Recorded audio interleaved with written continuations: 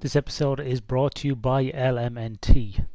Healthy hydration isn't just about drinking water, it's about water plus electrolytes. It makes sense, you lose both water and sodium when you sweat. Both need to be replaced to prevent muscle cramps, headaches and energy dips. But most people only replace the water. Why? Well, because since the 1940s we've been told to drink 8 glasses of water per day, thirsty or not. Drinking beyond thirst is a bad idea. It dilutes blood electrolyte levels, especially sodium, which leads to headaches, low energy, cramps, confusion, or even worse. This low sodium situation called hyponatremia is very common amongst endurance athletes, shift workers and those who work outside in the heat, leading to thermal stress. The solution isn't to stop drinking water, it's to drink water plus electrolytes. This is where LMNT comes in. Just mix this flavour, electrolyte drink mix into your water bottle and you're good to go. It's got no sugar or artificial junk, just electrolytes. LMNT has your electrolyte needs covered. Former research biochemist Rob Wolf and Keto Gains founder Tyler Cartwright and Louis Villasener formulated LMNT to provide the optimal ratios of sodium, potassium and magnesium for health, performance and energy. They also formulated LMNT to please your palate. Many different flavours such as orange salt, citrus salt, watermelon salt and many more. Just head over to LMNT to find out. Or better still, go down to the show notes, click on the link, the Sleep for Performance link, to get to click on this and get your free promotional pack where you can get a taster pack and no questions asked refund policy as well. You don't even need to send it back. So check it out at LMNT in the show notes.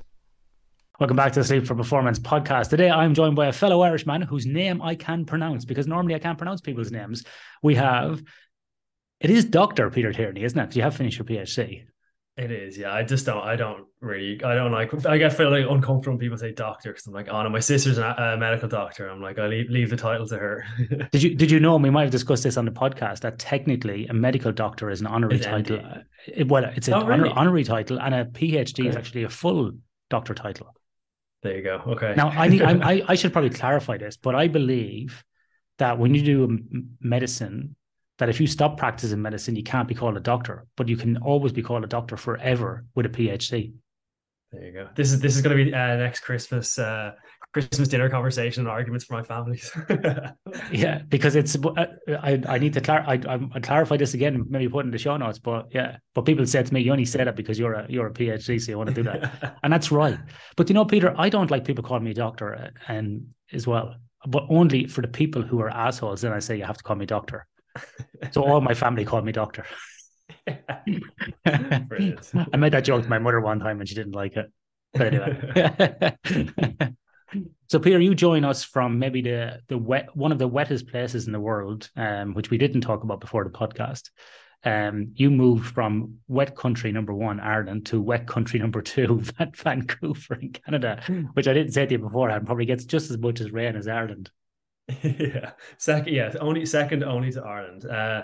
Moved to Vancouver just about a year ago, just for a new role, and kind of went actually through or via London, I guess, or the London, UK. Yeah. So yeah, similar enough. A little bit warmer there than Dublin most of the time, anyway. It sounds like maybe you're on one of those what do you call those like those what would you call them?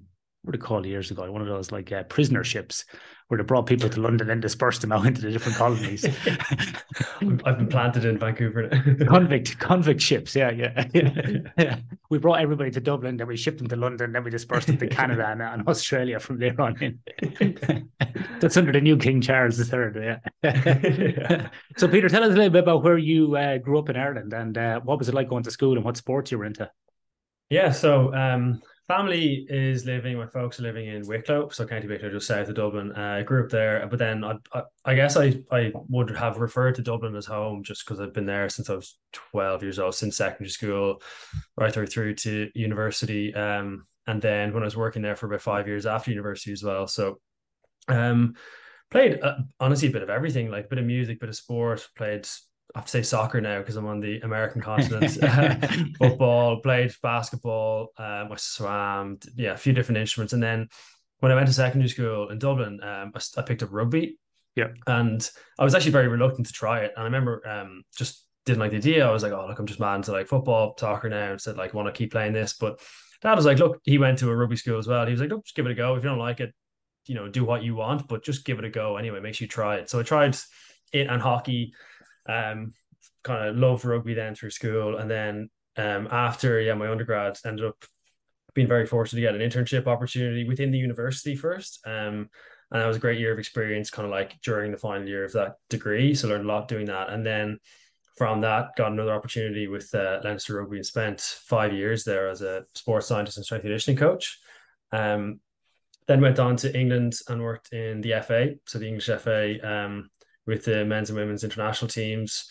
And kind of like we were just touching base on before, just like really cool role, mix of sort of like project and like sports science work, but also then like high amount of delivery. And the cadence was really interesting. Like obviously international camps for set blocks are like all go 100%, and then even the weeks before and after that you're kind of building up and down, and it was a really cool role. Like learned a lot doing it, particularly even just like managing projects and like external consultants and all that. Like, there was just a lot going on, so really really cool place to work, as was Leinster, and like fortunate to have a couple of like interesting roles that gave me broad experiences across, I guess, like strength and conditioning, recovery, sports science, all of the kind of different aspects of some of those performance roles. And then, just find myself now in Vancouver in an industry role. So a little bit different than, the sort of delivering with teams and being embedded within those kind of like sporting environments. But like, and it's been brilliant so far. I've been here about a year. I've been in Canada for, just over a year. So that new role has been challenging, but definitely now see a lot of like carryover between, I guess, like ways of working and like experiences that I've had in sport. Definitely, I suppose, hopefully helping me in an industry based role as well. Yeah, definitely. I was just laughing at you were saying like going from like Leinster to the FA and then into a kind of an industry role. At least now you got like your evenings and weekends to yourself again. Some normality. That's definitely the weekends is definitely like you still get used to. And there's still times, honestly, like I don't know whether it's like force of habit from previous roles or just maybe the way it worked, but I like there is still times where I like if I feel like more comfortable getting a bit of work done like in an evening, or I want to catch up on something, or a weekend, like I'd still do that. And I feel like it's not like I'm away from home or whatever else, but so I don't know if maybe it's ingrained in me from like the sport, but sometimes like I'll happily give an evening or two a week if I know like I'm more productive then I'll do some work there. And maybe good or bad thing from sport. I think a lot of people do that regardless of their background. I know a lot of people in professional roles, engineers or surveyors or geologists or management people who do the same thing as well, because sometimes you just get that space and it's a bit of quiet and there's less noise. But I suppose compared to sport, you're not with like Leinster Rugby, you're not like on the road every weekend and dealing with 30 odd kids, because as you know, even better than I do, these guys can be quite demanding. So for these big burly rugby guys, it's kind of interesting how some of the questions they ask you, like, oh, can I get a drink of water? Can I have something? Where's my phone? Do you have a charger? And I've done research with rugby teams and with contact sport athletes at the AIS, and it's like, lads, really? Like, look at the size of you. Get your shit together. You're standing there crying, looking for a phone charger. Like, look at you. Come on. We're very lucky. Like, I'd still be good friends with like a lot of the guys there. Because I would have played a bit of rugby, not to their level or anything, but with and against some of them through university. And to be like, I have to give credit to like a lot of the guys in Leinster. Like, a lot of them are relatively like self-sufficient and independent because they've gone through that system, so they're very familiar with like exercise and stuff. So you're sort of just like tweaking bits. But I remember like a former player retired and he kind of said like, God, I feel like I've just left school. I feel like I've been in school for the last 20 years, because he went from secondary school into professional setting. And he's just sort of said, like, I'm in an office and I have to kind of remind myself that I'm in a corporate job. And, you just get very used to being around with like a lot of good friends in the changing room and stuff. So it is a funny dynamic anyway. Yeah. So he wasn't going for his morning tea and coming back naked, like, was he? Like thinking he was in the change room, just getting changed. Yeah. So Peter, coming back to your time, what university did you go to and what was your undergrad in? So I went to University College Dublin, and my undergrad was in health and performance science, so Okay. bachelor's there. So that was this sort of like I use the word like hybrid to describe some of my roles, and I sort of see this degree as like a bit of a hybrid one as well. That was a mix of that sort of like sports science, which you can focus on in other Yeah. courses, and also a bit of like I guess like general population, like public health. And I Mm, kind of liked the that's interesting. Yeah. yeah, I liked the mix of it because like have that interest in, of course, both of them. And then from there, when I started in Leinster, decided to do a research master's in UCD as well because the rugby training ground is based in on the campus. So did a research master's whilst I was working in Leinster. And then before I did the PhD, I did this all through UCD, but there was a sort of data analytics professional diploma that I did, and I always say this to everybody, like I'm not this unbelievable data analyst or like expert, this or statistician. There's people that are far better than I am at that. But one of the things that was apparent to me anyway when I was like going through as like a strength and conditioning coach and sports scientist was this sort of like growing need for like being able to understand or at least like translate Mm, data that was being collected, whether that was sport and I mean general population, athletes and business, everything. And I guess at the time when I started, I had this sort of idea that, okay, if I wanted to be a person who was like, for example, a head of performance in a sporting organization, I would at least need to be able to communicate efficiently and handle some understanding of data stream. So if, for example, you're a head of performance, you had a strength conditioning coach, a sports scientist, a physiotherapist, a nutritionist, you'd also have a data analyst as part of your team or more maybe. And that diploma, I think, just sort of like nudged me that way to say, okay, like I can definitely handle data. I can think about it in a good way, but I can also speak to people in that sort of world. And that was the sort of idea of doing it. And then it also helped me obviously just analyze and explore and visualize some of my own data for the PhD as well. So did all that through UCD and not the advice that I was given, but the sort of thought that went through my head was like, I was sort of in like I was working full time doing those after the undergrad, but so there's a lot of like late evenings and weekends. So mm. probably similar to the point we were just saying, like you kind of get that embedded into you from doing a PhD while you're working. But somebody said like, look, if you have the scope to do it while you're working and do it now, and at the time, Leinster we had some questions we wanted to answer, so it sort of just fell into place like really well. That like the timing was really good. But there was another colleague of mine who said, I really wish I had done a PhD a couple of years ago. But he said now, like it's, I'm a little bit older. I've got other things outside of like that. It's not possible. So there was a few conversations I had and got some good advice from people that kind of just went with it, dug in, and then survived at the other side of it.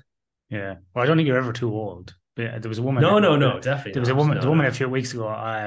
Can't remember the story, the link to the story where it is, but she was in her 80s, maybe 87, and she completed a PhD at Trinity College, and she was looking at the impact of the Harry Potter books on culture, something to that effect. Yeah, and she was in her late Wow. 80s. Yeah, so I thought, Wow. there you go. Never, Oh, like, never, definitely never too old. because I was 37 when I went back to do mine. I finished when I was just before I was 40. And I was like, ooh, a bit old to do it. And I did feel old compared to people in their mid 20s that were doing it. I did feel old. But in hindsight, I actually thought it was perfect timing for me because I was one, more mature. Two, I had some finances Yeah. behind me. And three, I was Yeah. more focused. Whereas I think it was in my early 20s, I probably would have been like, drinking and smoking bongs behind the shed. But Yeah. I just don't think I So would have been that focused. But I think sometimes it is yeah. beneficial to be a little bit older. But it's interesting you mentioned the diploma in analytics because that's kind of on my scope this year as Mhm. something that I want to improve. In terms of learning coding, because obviously people are just flying ahead like with coding now, and also I have a bit of an interest in data visualization and data translation more so. Like, how do we get these messages across to people? And we often will go from working with like a mining company. Like some days I can go from working with a mining company in the morning to talking to a small transportation company at lunchtime, then talking to like an elite sports team in the evening. So, do you have any kind of insights or thoughts or reflections on common kind of things that you apply in terms of presenting data to people? Is there any kind of rules that you have about that? Rules. I No, do not think or guides, uh, like more so. yeah, I do think even having like as a sports scientist, like working in sport, I definitely felt that like I could see people that were effective at translating I guess, like research and data, whether that was strength or conditioning, whatever type of data it was. There was definitely like I could notice that some people were better at it than others.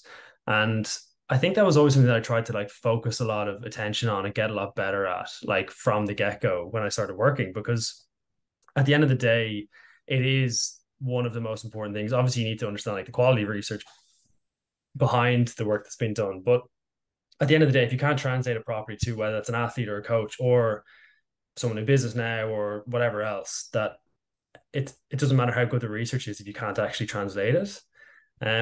So I feel like I always like the I always like the practical applications part of like when I read a research paper, because to me it shows me like how somebody's thinking.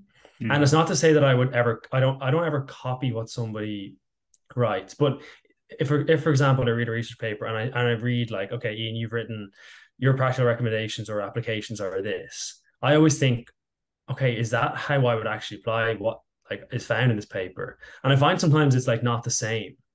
So like that's maybe like one, I don't think it's a guide, but it's like one thing that I do is like I compare what I would do with the paper versus what the authors have written. That's like one, I guess, example. And sometimes when there's like a mismatch, I'm like, oh, that's really interesting. Like why did they recommend that? Like I would have seen this so Yeah, differently. yeah, yeah. So that's always one. I think the second one is like, and it's linked to your question, is like the visualization of stuff. I do find that um maybe it's just the populations I've worked with, but people tend to prefer like the visual aspect versus, I say that graphical, sorry, versus like too much written text or words for some reason, and like overviews of stuff.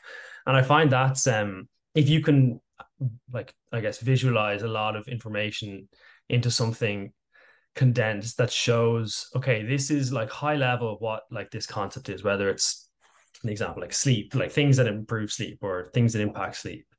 And often the concern from I think some people is that, oh, like you're not representing all of the detail or the all the context and stuff behind it. But what I find is that anything even that I've shared or presented to like athletes or coaches in the past, if you start high level and visualize stuff very well, you will always get people that ask you questions of like what they want to know more about.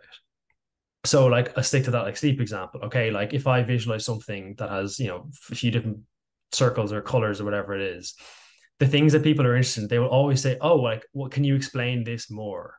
And I find that like that sticks and lands with people better, instead of throwing everything in the wall and just hoping that something sticks, because I think that's quite overwhelming for people. So I think like to try answer your question without me rambling too much is like, yeah, like always thinking of like how I would apply something, whether that's like if I'm reading a blog or listening to a podcast or reading a paper or even just trialing whatever, like an exercise program with an athlete.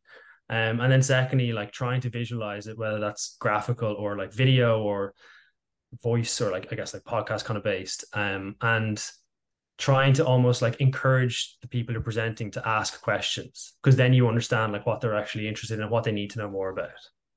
Yeah, I think there's a couple of things there that hits home for me. I think you're right about the practical applications, and that's something that I often will a question I'll ask myself writing a paper, or when I'm working with students or working with co-authors, like, what does this mean? But interesting enough, this is something we do in business and in research as well when we're generating data. And I think sometimes as researchers, particularly those people who deep in their PhD or just predominantly have done research, they look at the data and assume that everybody knows what's going on. Mm-hmm. Right. Yeah. So the first thing I would agree with you on upon is like, if you can represent it visually, and this is my PhD supervisor told me, and he was a respiratory type guy, you know, classic kind of sleep medicine guy. He said anywhere, anytime where you can show data in a figure as opposed to a table, do that. And I thought that was a great rule. And that's going to your point as well, because I've had a couple of students where it's go, what do you think of this paper? And I'm like, you've got like 6 tables. Yeah, but all the data's in there. Yeah, but where's a figure? Who's going to read that? No, what's good, what's bad? Oh, the p-value. But yeah, but think about some guy living in, I don't know, the middle of Texas who has a slight interest in research and picks up this paper up in Access. How is he going to decipher that? But if you have a graph that's up and down, I think that's going to be a little bit easier. And then the other thing as well is like, and you've done this as well with some of your work, whereas you've graphically color coded them as well, which I really like, which we do a lot in engineering and process flows and Pareto charts and data like that. where very quickly, using kind of traffic light systems, red and green, you can draw people's eye to, oh, that's good, that's bad, which is, I don't think it's used enough in research, by the way. I think we're very bad at like doing that in presentations or even in publications. We just put up these kind of like gray shaded black and, black or gray shaded kind of bar charts. But some of the stuff that you do, and one of the examples here you have is on the sleep restriction scenes, trouble with sleep and tennis accuracy from a paper back in 2013 about caffeine. I think was that Louise? I haven't got the. I can't remember the author. I think it was Rayner and I think that paper was Rayner and Horn, if memory serves me right, from Loughborough University in the UK. That might be the one. I'm nearly. Yeah, I can't remember. I don't have it in front of me. I'm nearly sure it is. You don't have the reference in there, so put the reference in, Peter. I'd have the DOI, don't I? Yeah, you have the DOI. Yeah. Does the link work? Does the link work for the DOI? Let's check. No. Noting improvements live on the podcast. It's funny when you are looking at it. I'm just taking when you're looking at it there, the color coding thing is always interesting to me because it can be really positive and really easy to understand, but it can also sometimes it can be like sort of misleading and like I guess it's like too simplified. So I'm always like trying to strike the balance between like if I am visualizing something like being, I guess, like conscious of how people interpret like green is always good and red is always bad. And I guess like even, about some like there's been some conversation on like wearable technology and stuff now and like those like green, orange, reds or green, yellow, red scores or whatever, and like red always being bad and stuff. But when you take it in the context of like, I don't know, for example, like a heavy training block or something, like it's probably the adaptation that you're seeking to stretch yourself and then recover eventually. So there's always things like that, but I am always conscious of like being oversimplified, but trying to simplify a lot of stuff as well. Yeah, and I think you're right. It's always context. And the example I always keep falling back on, which I probably spoke about on this podcast, and I speak to lots of people about, is the sleep latency one, which you see a lot with electronic device studies. Is if it takes you, Peter, 12 minutes to fall asleep, and it takes me 25 or 20, let's say 25 minutes to fall asleep, there might be a statistical difference between that. But it's still within normal ranges. So mine might look like it's bad, and yours might be green because it's lower than mine. But, if you're falling asleep in under 30 minutes, it's still fine. It's not really a problem. Yeah. And also as well, because you fall asleep quicker than me, doesn't mean that I won't get more sleep than you. You might fall asleep and have more awakenings during the night. So it's all about context. I totally agree with you. But I think if you're drawing people's eye to something really quick, I do like color coding and visualization, because what it does do, it gets the person engaged and looking at it and gets the conversation started. And it allows you to unpack the detail and the context, like you said, as opposed to putting up a table there with 15 lines, and 6 columns, and you've got p-values in there and adjusted and post hoc and effect size, and people are looking at going, what is this guy on about? Yeah. And like even to the point around like get people diving in. Like if somebody sees something green, for example, they're like, oh, I didn't like, that's caught my eye. Like, why is that green? Like, I find some of the stuff that I post on social media, I find it really good. Like I get like, there's some stuff that I put out as like here's something I thought and put together in a few minutes. Like, here will somebody help me? Like, what have I left out or forgotten? Or like, would you change anything? And like, honestly, it gets such good feedback and input from like different platforms that like the end result of a graph or something that I've summarized isn't all me. It's actually like me and then a lot of people that have input different like a lot of other people who are like have far greater knowledge than I do have sort of input to it. So at the end of the day, those like some of those figures and stuff are actually I've made them, but a lot of other people have actually put in expertise and knowledge and opinion into those graphs as well. Yeah, I think that's a key thing that I always say as well, is about I think there's very little original thought in research, because it's hard to decipher in your own mind what all your inputs are in your body of knowledge before you come up with a new idea. I just constantly look at it as like grains of sand into a bottle. We're just constantly moving it up along, and we're constantly making it better. Because I know sometimes I have these like what I think are these like revolutionary thoughts and how I'm going to approach something. I think then about 2 days later, I'll be like, oh yeah, actually I heard that about 7 years ago. All right. That's something I borrowed from here. Or that's something I spoke to this guy. That's something I read about this. And so you're constantly building upon that. So, you're constantly in this forward momentum. And then I think you're right as well. The other thing is all those people that are piling in and helping you with it as well. And I think I heard this on a podcast yesterday, actually, a guy called Chris Williams, I think, or Williamson, the Wisdom podcast or something like that. Anyway, he said, basically his measure of an expert is when they tell you it's this, however, or it depends, or in addition. So then Mm-hmm. when people give you the black and white answer, they're generally not an expert. But when people are giving you all the caveats and the info, like what you're just saying, that's the Mm-hmm. people that are true experts because they know how complex everything is. Yeah. And infinite shades of gray, It's no hard to black and get white. black and white, isn't Exactly. It's it? impossible. And it's so infuriating. And I remember like doing some radio here a few years ago, and the guy said to me afterwards, he goes, "Oh man, you guys drive me fucking mad." He went like on this like the ABC, which is like the equivalent of BBC. This was just afterwards. I said, "Why?" And he was laughing. He goes, "Because you never give a straight answer. It's always like it depends." I said, "Mate, there's never is a one answer because it's so Yeah. infuriating just for like a normal person asking a question." I said, "But if I give you the black and white answer," I said, "and it didn't work."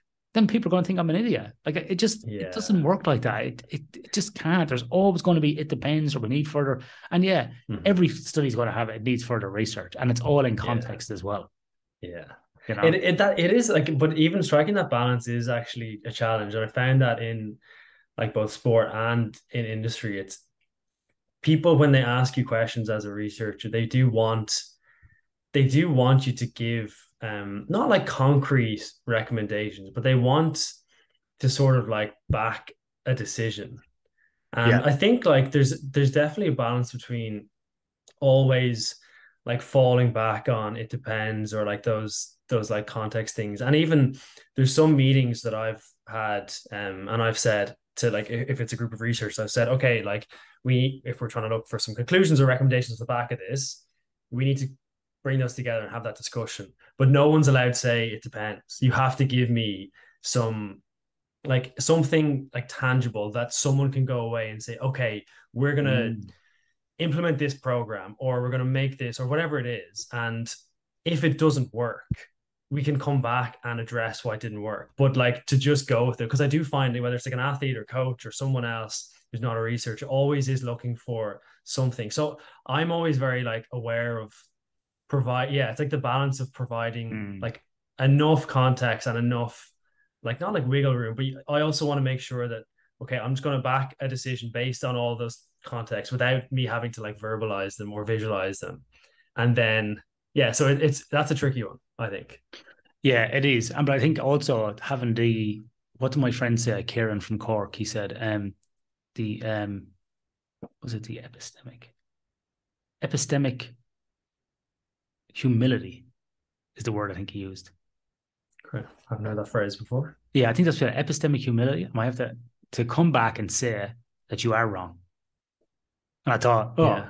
that actually is a good way. Like you're not too married to your outcomes of it. And I think when researchers or scientists or people like that are married to it, and what you're saying there, Mm, Peter, is basically, yeah, come back now, address why it didn't work or what went on. mm, Let's not get sort of married to the outcome, but let's get married to the mm, process of reviewing it and moving forward. A bit like what we see in, management philosophy around like plan, do, check, act, or in Kaizen and improvement, what we see in Japanese philosophy mm. and management, basically want to make things better.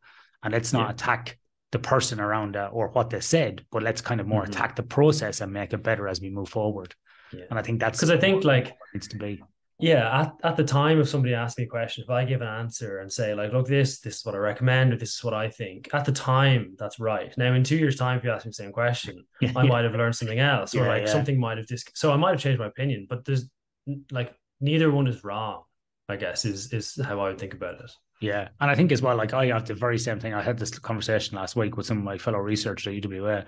I said, if I had to do my PhD again, and if I had more money, obviously funding, which is obviously always an issue, I would do it completely the opposite way. And they're like, what do you mean? And I just basically outlined what I would do. And I was like, that's the way I would do Mm. it. But sometimes you have Yeah. to start at a certain point where you get the hook as well. I think, Mm. if you're dealing with a Yeah. team or in a sport or a new area, you might have your perfect process you want to do with athletes to pre-screen them and take blood work and put them in labs and do all that. But sometimes actually you might just want to get some, very quick self-assessment measures and some group interventions. And it Mm. might be, a very observational, very kind of maybe poor study in terms of what you're doing. But what it does do is gets engagement across the whole team and the staff. And that's invaluable to do that. So it might be a very poor study which you publish maybe in a lower down sort of impact factor journal. And it mightn't be great on your resume, but what it does do is get you lots of buy-in with people as well. And I think what happens sometimes with some researchers, they want to chase like the perfect scenario of the research protocol. They want to have it designed perfectly. They want to have all the funding. They want all the athletes to act like robots. And because then they want to publish in like BJSM top journal and get like heaps of citations. And then they have a panic attack like trying to do that. Whereas opposed, sometimes you gotta, again, come back to what you're saying, you gotta strike that balance, which is hard. And I think it's not just in sports. I think it's in anybody doing support type roles in any industry, whether you're in a health and safety role, a HR, a finance role, environment, or any of these type of sort of roles in a matrix organization. It's very difficult. And you have to kind of strike that balance between buy-in and practicality as well. So but it was always evident to me, and it still is now in sport and industry, is that there's so much work, like really good work, that doesn't get published.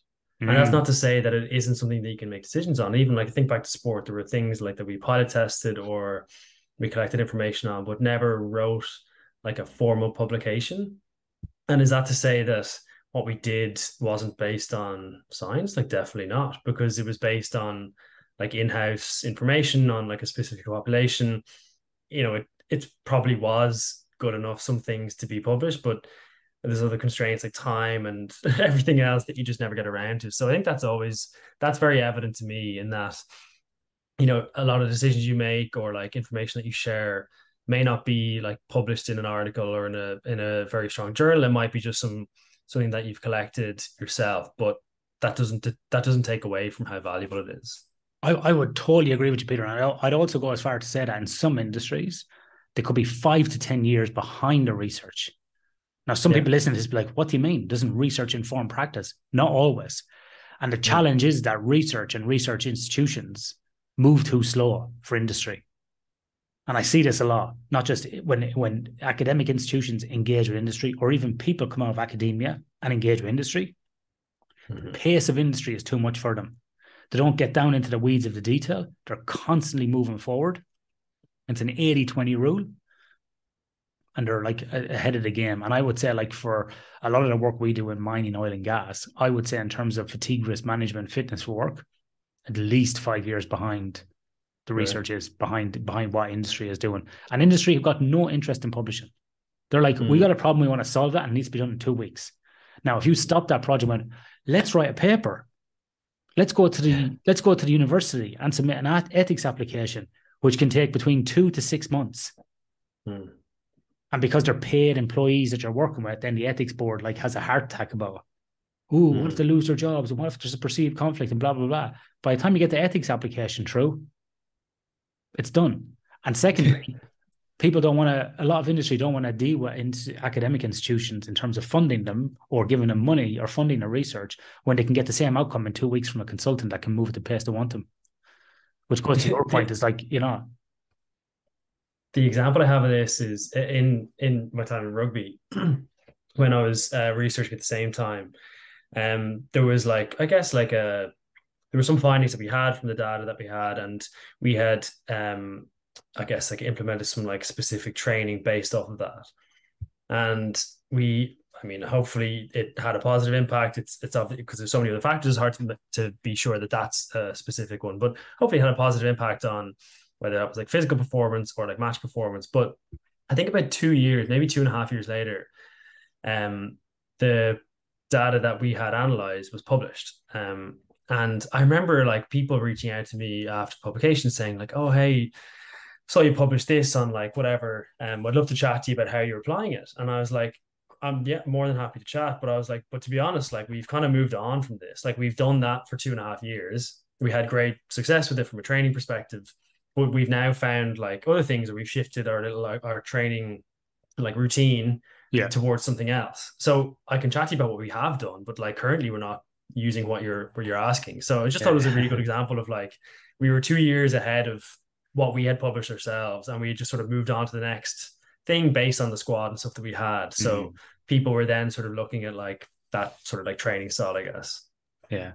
So coming back to some of your research, Peter, what was the focus of your PhD research? What was your topic? What were you interested in?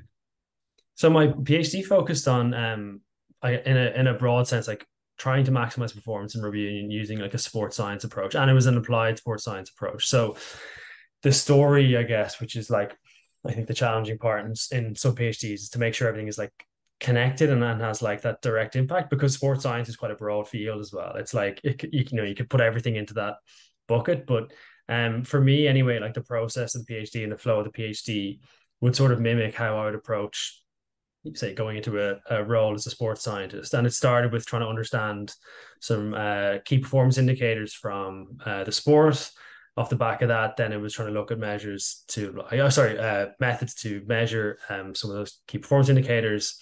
And then it looked at differentiating between different competition levels and trying to build strategies around how we could actually impact those. So that was the sort of PhD. And when I did my Viva and like shared and I've spoken on it before, this wasn't part of the PhD because this isn't like, it's like another thesis in itself, or like another, just a way of working. But in theory, then, when we implemented that, like sort of those like training protocols or like exercise protocols, you in theory should be able to go backwards almost and say, okay, like we've implemented this. Did it have an impact on what we were measuring? And then did that impact those key performance indicators in Yeah, yeah. sports? So that was sort of it in like that's my vibe and like what a 30-second 30-second window there. But focused around, I guess, like some gym and microsensor data. So we use like GPS technology. We were collecting some other measures in the gym as well, and then some like rugby specific like video coded key performance indicators. Yeah, that's very interesting. That's a very similar approach actually to engineering stuff. So when you look at data, it's about when you apply what we would call like containments or countermeasures. So containments for the short term or countermeasures long term is then measuring those over time to see if they actually positively influence those key performance indicators, which are basically the health indicators of the business, really. And it's sort of, if we don't keep them in the green or whatever it might be, or reduce the variability, the business isn't going to operate, So what's the key things that you need to do? So very interesting that it has some overlap with that. So rugby is a very complex sport. A lot of people just think it's brutes running up and down the field, and maybe there's an argument that in rugby league it's like that. But I don't know enough about rugby league, but I do know a lot about rugby union. But in rugby union, you got 15 people on a pitch playing against 15 other people, and each position is quite different. And then you can broadly break those positions down into two groups, being backs and forwards, and the backs being sort of smaller, although not that small, but smaller and generally more agile and quicker. And the forwards then generally being larger, either the width of them or the height of them, and not as fast as the back. So kind of a general basic layman's characterization of the two of them. And each of those roles then within those groups are very different. So how difficult is it to look at key performance indicators in a team where, one, all those roles are so variable, and two, the style that the team plays as well? Because there's different styles of rugby. Like you've got teams that play like a kind of a 1-10 game where the forwards and just out to the out half, and it's very much kept in that zone. Then you've got other teams that like to run it wide. And then you've got other teams that basically punch up the middle and kind of ruck and drive through. And there's all these different strategies. So how hard is it to look at KPIs for a team based upon all those different variables and then players coming in and out and so on? I mean, even the way I've described it before is that like it's like the one team, but there are people on the pitch playing different sports. Like, yeah, that's exactly right. Yeah, if you swap, like a tighter prop with an out half, is like, they're playing. You could be a world class, like the best in your position in one, and you could be the worst in another position just because of the different roles. So like that's always like a funny way to like think about it. I think at the end of the day, yes, like an individual player, individual players obviously have massive contribution, but it is at the end of the day a team sport that is reliant on like how well your team performs. And I guess like in my head, this isn't to say like it isn't, but when you think of like even NBA, you think about how much of a difference one player makes. Like one player can literally change a team so much. Now it's still an important team sport, and of course that there's like so much like tactics and everything else to it. So I'm definitely not saying that like it isn't, but I don't think rugby is as extreme as that in terms of like having one player. Like I don't think one player can make that type of an impact or that much. Now, certain players can have a huge impact, but it's also they're reliant on other players around them. So I think the key performance indicators are one, or when we looked at them anyway, one, it's competition specific as well. So the approaches to, and I'll use like Northern Hemisphere competitions just because that's where I've sort of lived. Um, the difference between like an international competition or fixtures versus a European Cup versus a domestic league, um, the tactics that teams will use might be different in those competitions. And as a result, then key performance indicators are different. And then as a result, like the training stimulus or like the workload or load placed on players is also different. And how you then like prepare players for those and also help players recover from those different competitions is definitely the challenge. And the example, one of the papers that I published in the PhD was characterizing different competition levels. So it was literally this paper. So in the Northern Hemisphere, we had a British and Irish Cup. We had the Pro 14 or like the domestic competition.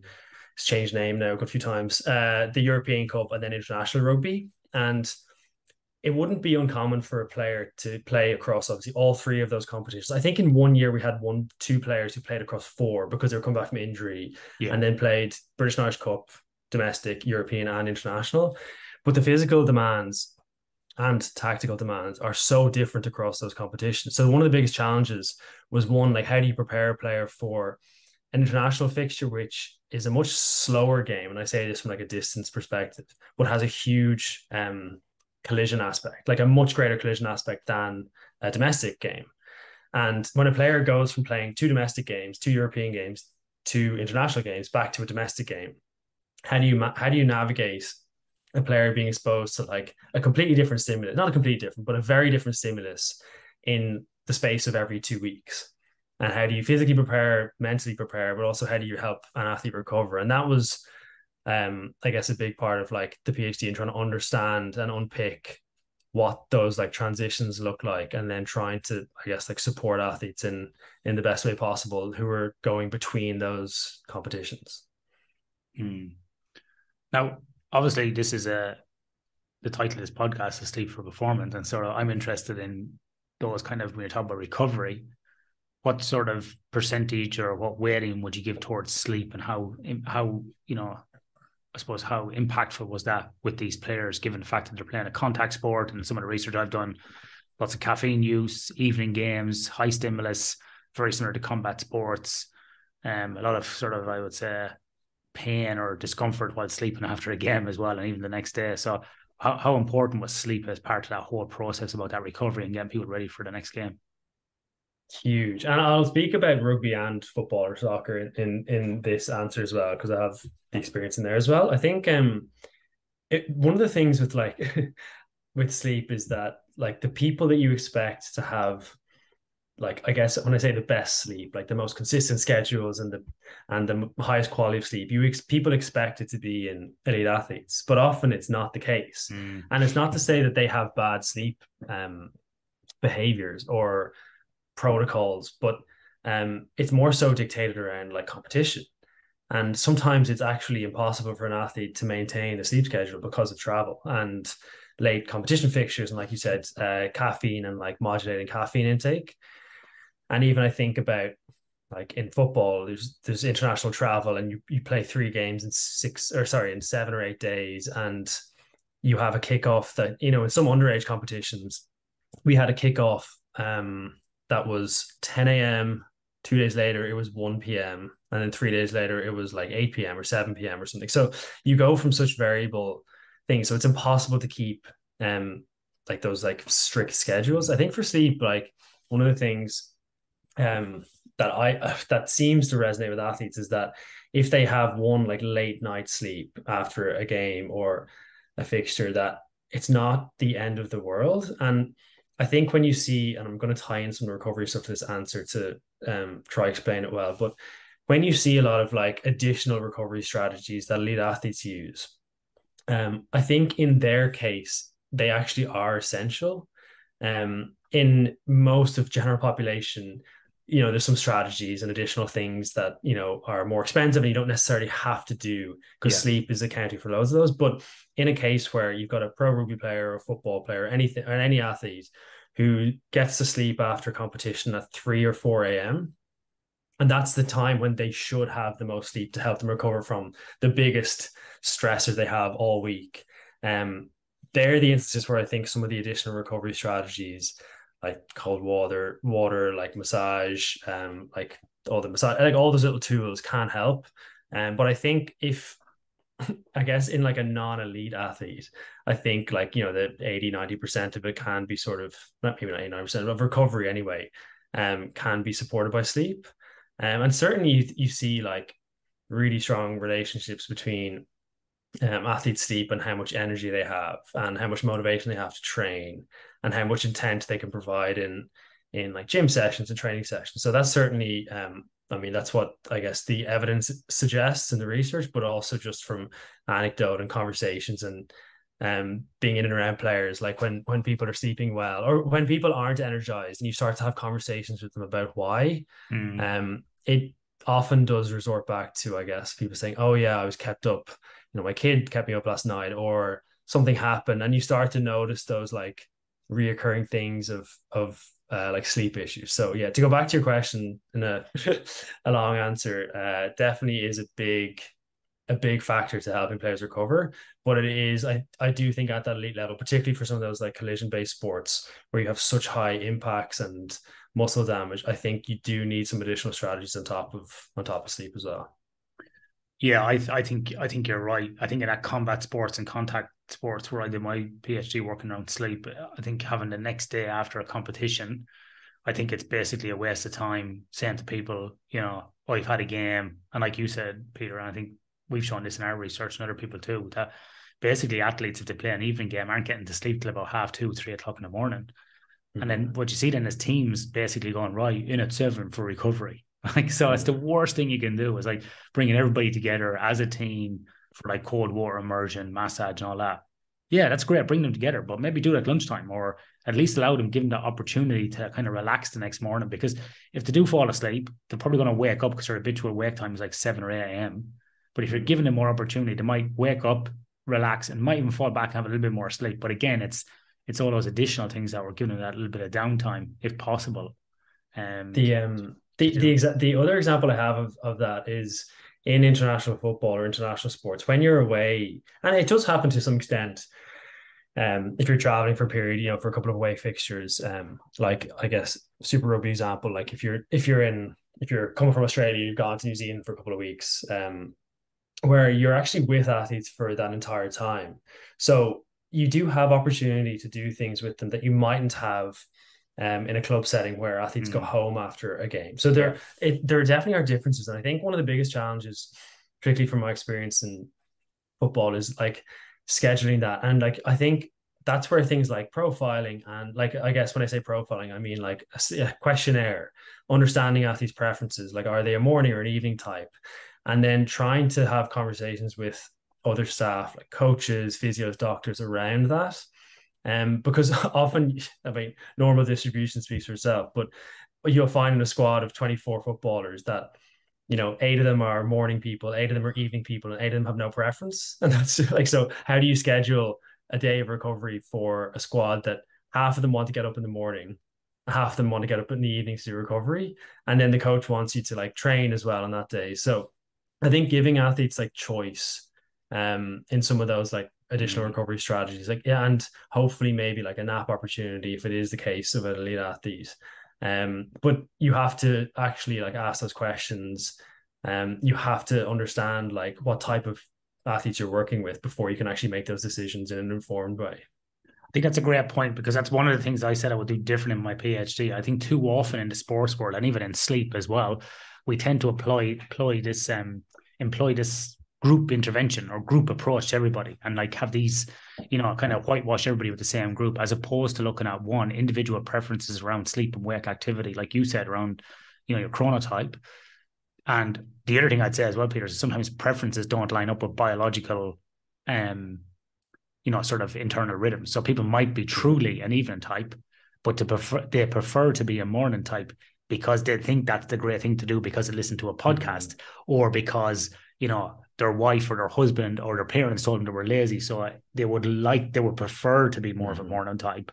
And sometimes we can see that when you start collecting actigraphy data and you start looking at mid-sleep, you go, in actual fact, they're completely off. And we found actually in a study looking at master swimmers where they all said they were definite morning types. They were all actually intermediate types. Only one was moderate morning. But what they did like doing was getting up in the morning and swimming and having their training done for the day. They thought that when they got up early in the morning that they had enough sleep the night before, but they didn't. And then they thought that when they trained at nighttime, that then they couldn't sleep. But in actual fact, after evening sessions, they actually got more sleep. So it's really interesting to look at kind of what they thought and what they actually were. So that's the first thing. But I think, I would definitely engage them more. And the second thing I would do was do more individualized work with athletes in terms of like screening them for sleep disorders and using, validated questionnaires first to kind of, I suppose, like use it as a risk factor to come down and say, right, well, look, Peter, you've, flagged up on lots of these different questionnaires of being at risk. We need to do some further testing with you. And then applying treatment there as well. Because coming back to your point about a lot of people think elite athletes, because they're fit and healthy, well, let me say they're fit, they may not necessarily be healthy because they're very fit and they're optimized for that sport, that have perfect sleep and they're perfect everything. In actual fact, I would say that from the work I've done in shift workers, general population, and in elite athletes will be the worst sleepers. Really? Okay, yeah. You definitely had some like variation, in some athletes. And when you say about like, I guess the individualization of stuff, there were a couple of things in the FA, and like, again, this is not just me, like this is, I guess, credit to the whole department there on some of the work we did around like sleep and recovery. We did try to understand through questionnaires, I guess, like sleep profiles and behaviors of athletes.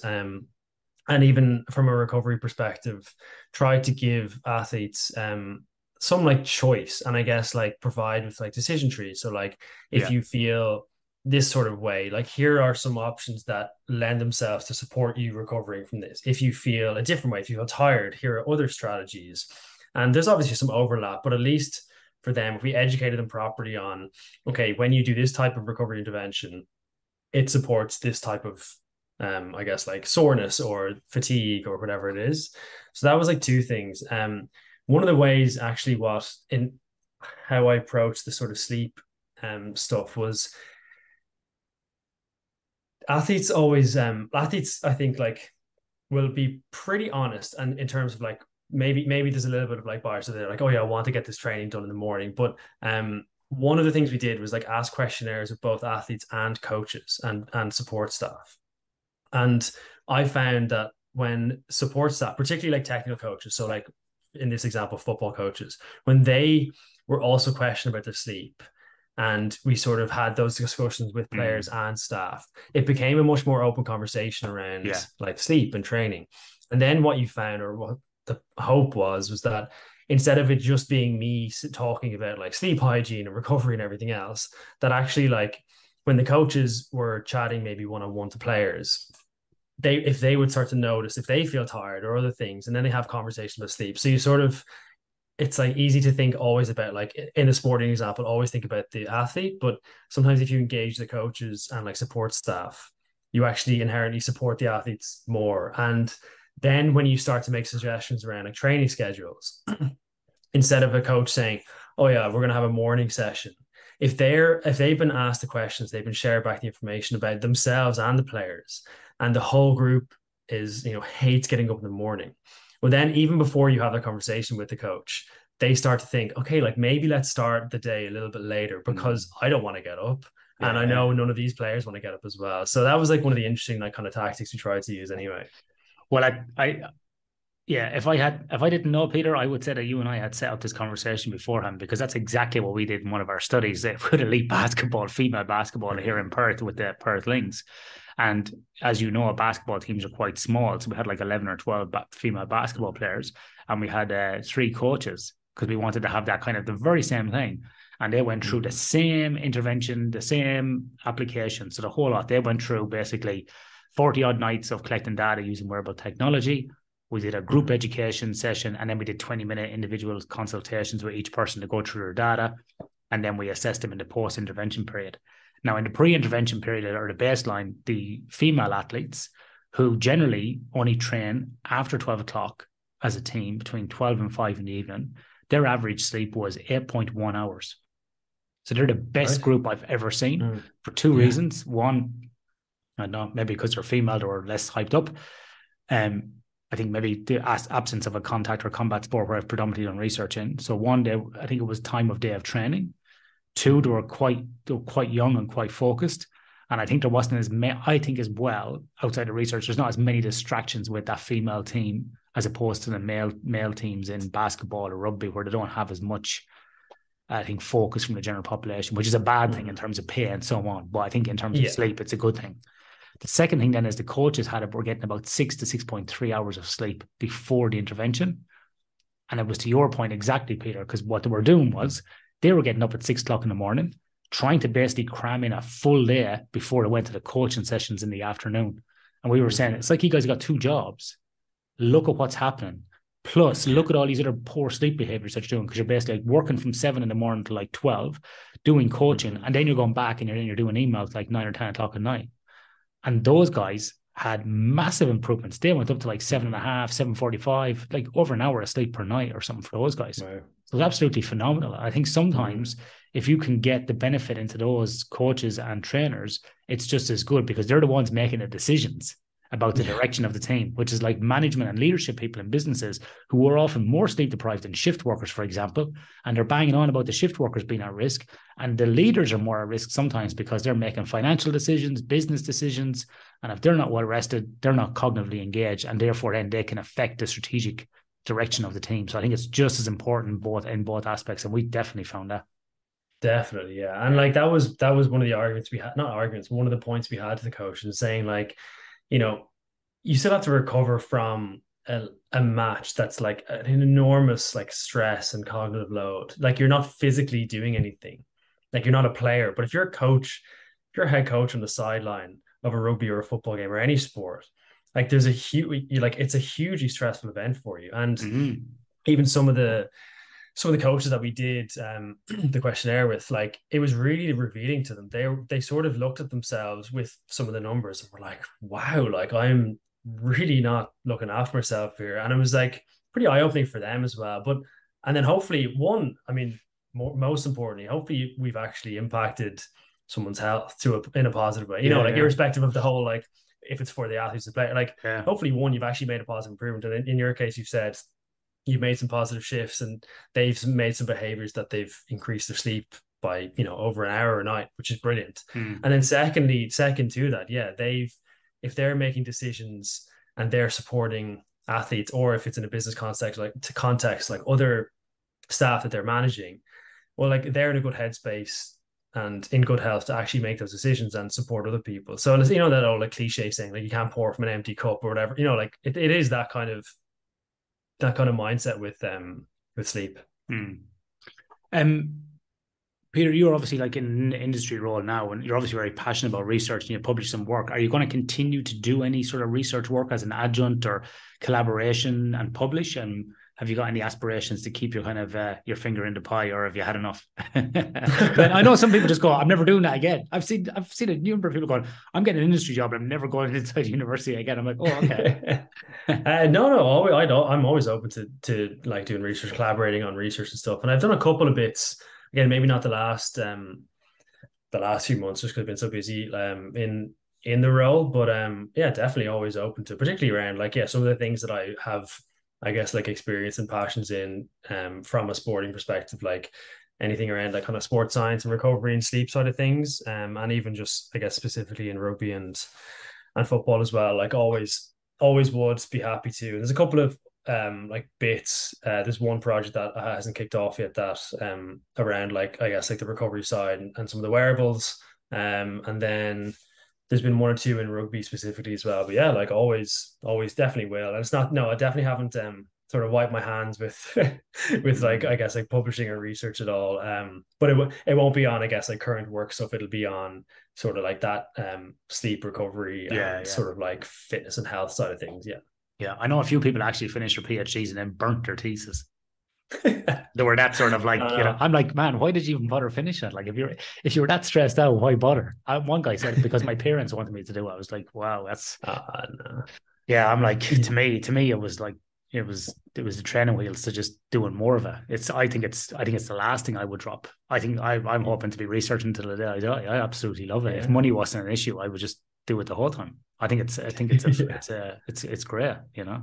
I definitely won't be burning my I won't be burning my thesis anyway, because even I like, you know, I got it obviously printed out, but it's really interesting looking at like my undergrad thesis, the master's, and the PhD. And even like when I look at that, I'm thinking like, oh, like just how I like would visualize or represent or summarize something, it just has improved so much from undergraduate to master's. And then even looking at my master's thesis, I'm thinking, oh my God, like I would do that so much better. And you know, like, so it's nice to see.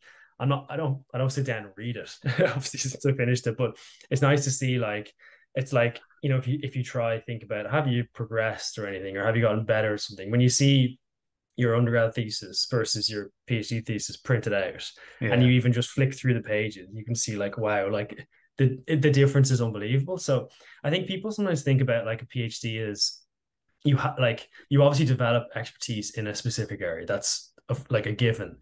But to me, like doing the PhD, there's so many skills that you learn and things that you do during it that aren't, I guess, like domain specific in terms of like 100%, that, you know, absolute knowledge. So to me, doing like the process of doing the PhD, obviously there's times when it's very busy and there's times when I did nothing and I was like, oh, I have to catch up on stuff, but more so around like, I guess, like the vision of what you have to create, and like the story you have to tell, how you have to visualize things, how you have to connect different research, how you have to summarize a lot of stuff in a succinct way.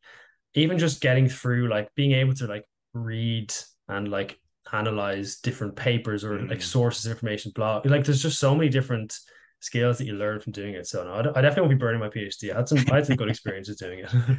Yeah, I think I published my first author paper in 2015, and I read it last year, and I was just like, oh, like that. And at the time, like, you know, I think I did like 20 versions before I submitted. And at the time I thought like, you know, version 2 was perfect, you know. And I saw it and sort of, you know, couldn't understand why it hadn't been published elsewhere. And now I read it and I'm like, oh, it's like a primary school, like has written it, you know, like a primary school kid. And so just changed so much. But again, it's a process and you learn and you keep growing and evolving. On that point about all the different skills you learn, I would love to do an experiment where I actually would take a PhD from one like the health sciences like us, we'll say, or sports or sleep or one of these areas, and put us into a different domain and see if we could actually publish a paper within in a year. Yeah, so like I mean, pop you into engineering or physics or something and see, do those skills actually apply? Because I think you learn so many other skills that are not, you know, domain specific. Yeah, definitely. And I think if depending on how you, I guess, like have experienced a PhD, I think you should be able to do that. Now, you'd need some like a domain expertise, I guess, to do something like that with you. But I don't see why you couldn't. And I guess like that was even some of the challenges and the excitement around like going from a sport to an industry role now. Like I still love sport and still speak with a lot of different coaches and organizations and athletes like outside of my current role. But one of the challenges and the excitements about going from sport to an industry role is like, okay, like what have I learned in a sporting context with my PhD? What have I like, how can I translate some of those skills to an industry role? And like I'm enjoying it. Hopefully it's going well. I'm not gonna judge myself if I'm doing a good job or not. But like hopefully that's going well, and like that's sort of not the same, but like the example of what you're saying, like could you go from a PhD in health sciences and write an engineering paper? For me, it's like, can I go from experiences in an elite sporting environment to different sports with male and female athletes, and now can I go to an industry role and have success there? So that's pretty challenging and like exciting as well. So one of the reasons for experiencing something different. Yeah, I'll tell you about my challenge off here. Peter, just finally, you are very active on LinkedIn and Twitter, and you're doing lots of these kind of little cool, I don't know if you would call them infographics or, you know, little sort of things that you do. You know, like one here, like recently you put up was like positive and negative contributors to mortality risk. We spoke about the tennis one, you know, you had reduced mortality risk. So basically things in the green that you could do. On the red then was like, you know, things you could, that would basically increase your mortality risk or make you sicker, like smoking, excessive alcohol, sun exposure and so on. Is this something you're going to kind of keep doing and build upon? Have you got a website?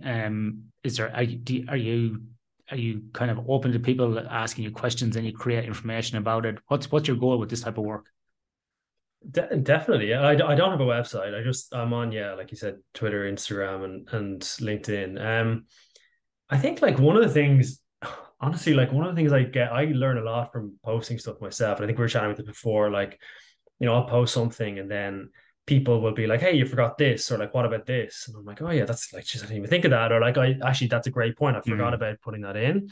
So I get a lot personally from posting stuff. And two, I think like, hopefully, I mean, there's so much like, I don't want to say misinformation. There's so much like stuff and information online, and sometimes I find it's like, even just speaking to like friends and like anyone who they'll say, "Oh yeah, I heard this thing online," and I'm like, oh, well, like that's not really true, or like if it's maybe like I guess when we talked about like translating stuff, like someone hasn't translated that properly to you, and it's been taken, like we said, like out of context Yeah. or things like that. So I think like part of me doing it, like one, I just like I learn a lot. I have a passion in that sort of area, like health.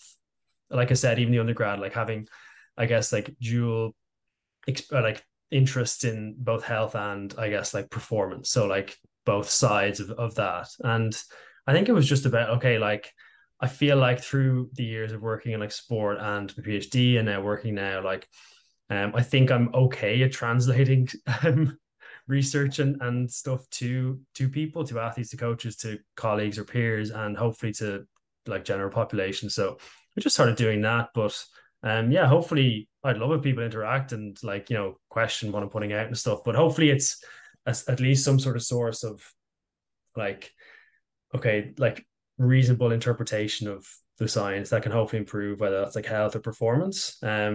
And without maybe some of the like drastic views on tiny things that don't matter. Like it's trying to focus on just focus on the important things you can actually make a difference with. And yeah, just I guess like figure it out as I go along. I don't know if I have a grand master plan of anything, but definitely happy to like answer questions, or people are like, oh, what do you know about this? Like I'd love to summarize something else. Because at the moment I'm just thinking about what comes to mind really. Yeah. No, I think your work is very good. I think it's very nice. And like I'm just looking here at some of your stuff that you post, and not all of it is developed by yourself. Obviously, you post up some other stuff. But I actually just a couple of ones before I wrap up today. One I did like was Amara's Law for Health Behaviors, which I hadn't seen before, and you put it up. Yeah. And initially when I saw the graph, I thought, oh, is this Dunning-Kruger curve again coming up? But it was this kind of on the y-axis you got benefit, and on the x-axis you have time. And it's basically about like people's expectations over time, actual benefit, and how they underestimate the long-term benefit as well, and how people overestimate the short-term benefit. And when I saw this, I actually giggled, because I thought to myself, it's like the guy or the girl that goes on a diet on Monday, and then they're weighing themselves at Monday at 12 o'clock going, why haven't I lost weight? And then by 4 o'clock on Monday, it's like, this is shit. I'm just going to go back eating a bag of chips. It's sort of, they're not trying to do the small little incremental things every single day that are going to basically develop those habits and behaviors over time, the small things, which I saw something recently as well about, goals for 2023 was like basically go low and go slow type of thing. So, don't set these lofty goals where you're going to gain 20 kilos, get muscle or whatever, or lose 30 kilos or run 20 marathons. Just go, I'm going to walk 10,000 steps a day, because it's just those small, like even little things. And this Amara's Law was quite interesting. It really, it made me think a lot about different people and different things. Yeah, I think that's one you could apply to a lot of different things. And yeah, like you said, it's just people sort of see, and like I guess it ties into what I was saying around like people see other people sharing information like, oh, this supplement and this like whatever, this hack and stuff. And then they do it, or they take it, or they eat this certain way or perform a certain behavior, whatever it is. And then they expect this like immediate like improvement in whether that's like sleep or in health or energy or feeling. And then when it doesn't come, they usually stop. But what happens is like, that's not to say that the supplement or the behavior or the strategy they've implemented doesn't work or isn't effective. It's just they haven't done it long enough to actually see the true like benefit of it. And you even said yourself, you're an endurance runner, or you have competed, and that's like one of the clearest examples of probably like being patient with like training and being persistent with your behaviors. And when you accumulate not only all those kilometers in your training and all the recovery from that, eventually you get to the point where you can perform to that like extreme, I guess, like level. And if you try to do that tomorrow, like in one day, there's not a hope that anyone would ever be able to do that. But that's like a really clear example, I think, of that, like Amara's law in practice. Yeah, and look, I was in this conversation recently with someone as well, because they were asking about because I do Brazilian Jiu-Jitsu as well, and they were like, how do you get good at Jiu-Jitsu? I said, well, it's not, how long have you been doing it? Oh, 2 years. I'm like, well, I've been at it for 12 years. Like, yeah. So and what it is I said, this is the key, is coming in 2 to 3 times a week and being consistent, not coming in and blasting yourself every day for a month, because all those guys get injured.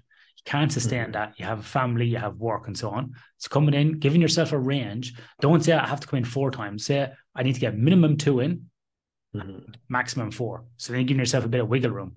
And I often use that like for an example of going to bed. Instead of saying to people, when people have no kind of, would say, consistency in bedtime routine, instead of saying to them, go to bed every night at 9 o'clock, I say to them, I'll start with, go to bed between 9 and 11. So it's such a wide range, and you're trying to, and then you can kind of titrate those times and go, now we need to get down between 9:45 and 10. So people then start optimizing that. Yeah, it's funny. I know we're like even at time, but we didn't even that's an example like of where some of the wearable technology, I know that's like exploded over the last couple of years. And I think it is a good example when you give that to somebody who hasn't really monitored or tracked sleep.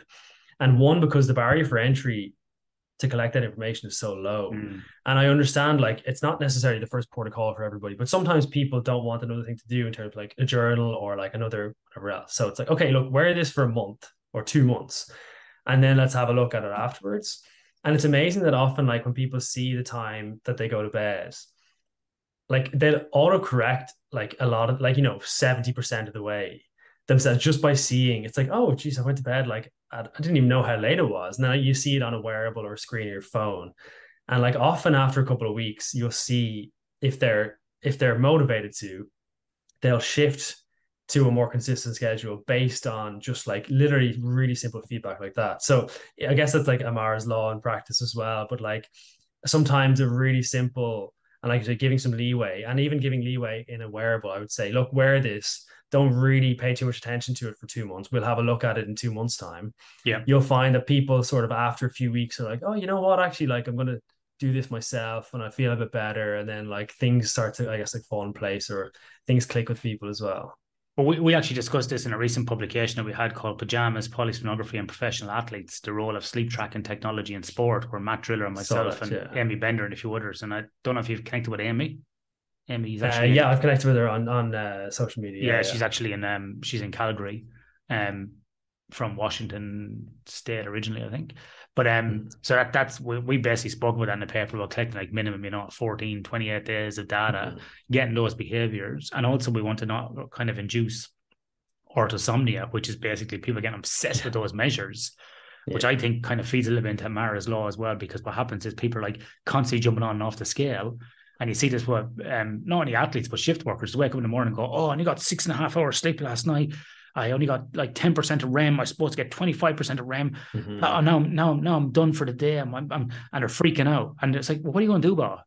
And then also as well is understanding the limitations of those devices as well, about in terms of, their inaccuracy or their poor reliability in tracking sleep stages. They're highly variable. Yeah. So I often say to people, like, you need to look at this, and Michael Gradner's been on the podcast as well speaking about this, is you need to look at this over time, particularly around time at sleep onset, sleep duration, time you wake up. And let's look at the behaviors. And then you can start picking up trends, come back to our data analytics conversation about, okay, now we can see, Peter, we've collected data on you for a month. Every Saturday night, you don't go to bed at 4 o'clock in the morning. What was on Saturday? Yeah. Oh, that's not about my mates. And, we do this. Yeah. Blah, blah, blah. It's okay. All right. So we don't want to eliminate that. But could you maybe go home maybe 2 hours earlier? Yeah, maybe I could try that. And then you start doing it, and you start kind of titrating these things over time. And that's where I think wearables are very valuable over long term. They're very bad for people who are reacting to them on a day-to-day basis.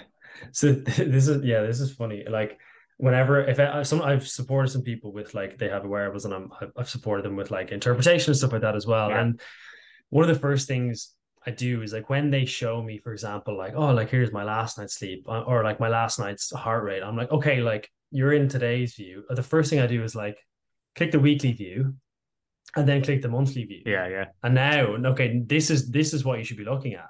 And do this, even you don't even have to look at it every day, but like just that's the sort of like thing that I would always say to you is like, yeah, like zoom in a little bit, look for like the trend. So if over the last 2 months your heart rate is higher than normal, okay, maybe there's something you need to have a think about there. But if it's higher after one night or 2 nights, then like like maybe that's not a big deal. Same with sleep. If you miss 30 minutes of sleep shorter than what your normal tonight, if that happens over 2 months, then yeah, maybe that's something you need to have a look at and have a conversation about. But that's the first thing I would do with anyone is like, okay, like zoom out a little bit. Don't look at today, look at this week, look at this month, and then start to make a decision if you need to change anything. Yeah, you gotta look at the big picture. Yeah, same with weight as well. That's why I'm the same. Like, as I get older, obviously I think more about your weight, and I give myself now a range. I'm like, I don't want to be below 77 kilos anymore because I feel weak when I do jiu-jitsu. I want to feel a bit stronger. And I know that some of the research shows as you get older, like having a bit more strength and muscle mass is a bit better protective wise. And I also feel better, but I don't want to get too heavy either. So I'm like between 77, 78 up to about 82. And just once you got some bandwidth there. Bandwidth. Yeah. And that allows me then, like, if I go away for a weekend, if I pig out for a few nights, whatever it is, and I feel a bit fat, that's okay. But I give myself that range because I know I feel healthy and good within that range. And so I generally like hitting like 80 to 81 every Monday when I jump on the scales. And that's okay. And if it's 81.5, which it was once around Christmas, I went, right, time to rein it in, my friend. Yeah. Now I can bring it in. I've carb loaded for, half marathon and, I've put on, I think over a kilo but I know it's like, I weigh myself in the context of like, well, this is like, that means I've actually carb loaded properly. And my like glycogen stores are actually like appropriate for what I'm about to do today. And so like, there's always that, like we said before, like once you understand what you're doing and stuff and you have the context behind it, then you sort of understand things a little bit better. There's always context. It's like what we do some stuff. I've done some research in martial artists when they're cutting weight for fights with real. And same thing as well. People think that fighters are walking around with, like 6-7% body fat. They're just getting to that kind of thing just for a very specific time to weigh in and then they're back up. And when you see a fighter out at camp, not training or not in training camp for a fight within that last 6 weeks, they just look like a normal guy. Like they're like between 12 to 20% body fat. And you're like, oh, actually, they look quite different. Some Irish walking around like ripped the whole them from a picture on the screen. Yeah. Anyway, Peter, there's probably loads of rabbit holes we can go down here. If people want to follow you on social media, they want to connect with you, they got any questions, they want to find out any more of your work or look at your publications, how can people get a hold of you? What's the best handle? My handles on social media are Dr. Peter Tierney, despite not wanting to be called that, because I couldn't have. I think Peter Tierney wasn't available. But yeah, I like if anyone sends me a message on LinkedIn or Twitter or on Instagram, I will always reply. It might take me a bit of time if I'm busy in work and in life or from away, but I will always get back to somebody. So I'd love if somebody did, interact. And like I said, I got a lot from learning from other people on those platforms, so find them very useful. Well, Peter, it's been great to meet you today and a great conversation. Really, thank you for your time, and I'm sure we'll talk soon. Yeah, great to chat. Thanks for inviting me on.